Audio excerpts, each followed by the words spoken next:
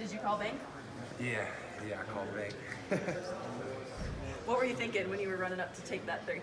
I wasn't thinking. I knew they were laid off me and thought it was a good chance to take a shot, so let it fly. Do you think that was the play of the game? Because there were some highlight plays in this Man, game. and there were some great plays.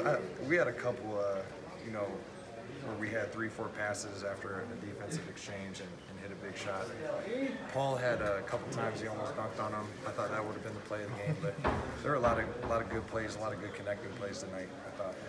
Coach has continually talked about how defense is the difference maker for this team. Right. Do you think that you guys are finally all bought into how good you can be when you do defend? Yeah, I mean, we've always bought into the fact that we can be good if we defend. I think guys are getting comfortable playing together on that side of the ball, and guys are like Paul playing the passing lanes tonight, getting steals. Guys are just more in the right place, and that's led to a better defense.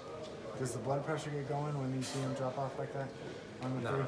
No? Man, that was cool. Let it fly.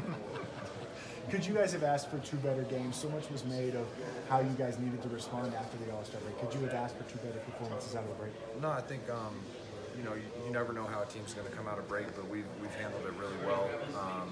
We played the same brand of basketball that we did going into break, and that's all you can ask. And guys came back in shape, which is great. This is the 19th sellout at Pepsi Center tonight. You guys are so good at home. Best win percentage in the NBA at home. Why do you think that is? Man, maybe we're shooting into a bigger basket. I don't know. The fans have been great this season, but we love playing here. Thanks, Mike. Thanks, guys.